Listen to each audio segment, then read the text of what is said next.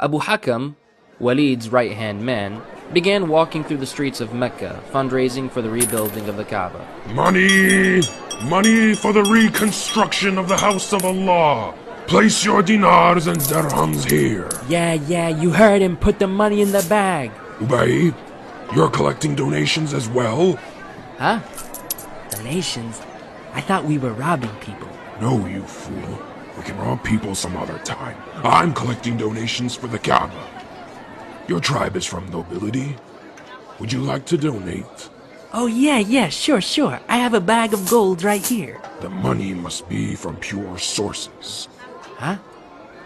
What do you mean, pure sources? As in no gambling, interest, prostitution, thievery. You know what I mean. Oh. Ubay paused for a few seconds, then proceeded to drop one coin into Abu Hakam's bag.